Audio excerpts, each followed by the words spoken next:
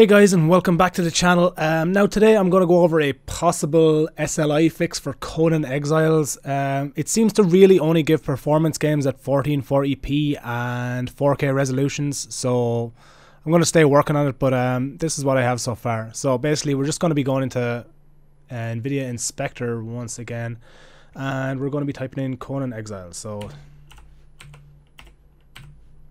And we'll bring up Conan Exiles. Now these are the profiles I'm going to be using. Now I've tried it before and it wasn't really working, but with the new patch today, if you put in the profiles for Ark Survival Evolved, both in SLI bits and the compatibility bits here for DirectX 10 and DirectX 11, you're also going to want to change your predefined number of GPUs to 2 in both of these areas, and then you're going to want to force AFR on both of these channels and also AFR down here. So we'll just jump into the game, and first we'll look at a single card performance, and then we'll look at SLI performance.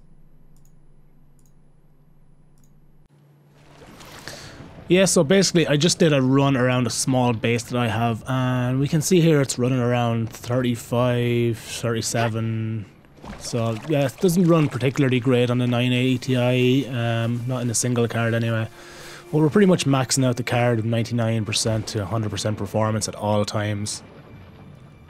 I'll also say that my settings for these two runs, I have everything set to ultra apart from shadows. Shadows are set to medium because when we switch over to SLI, for some reason, when we have shadows anything other than medium, it just absolutely tanks the FPS down into like 24, even though the cards aren't being used. So for some reason, I don't know why, but when we brought shadows down to medium, it seemed to like bring the cards up to like 100% performance, between 100 and 80% performance.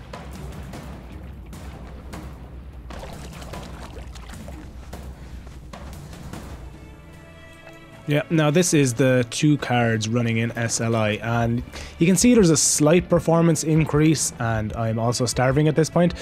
Yeah, you can see there actually is a significant performance increase, like from 30% at times up to like double figures, like at times like we see 60 FPS, which we never see. We never even see close to it on a single card. So.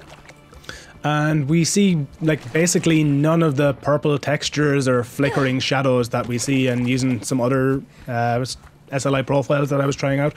And you can also see that the scaling, although not the best, is better than nothing. And if you have a second card sitting in your system, you might as well be getting the performance out of it. So why not?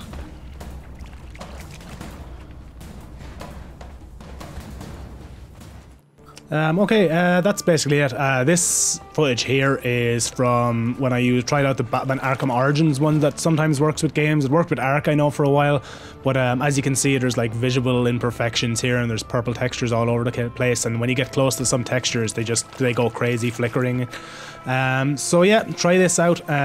If you liked the video, like it. If you didn't like it, dislike it, and if you could subscribe to me, that'd be great.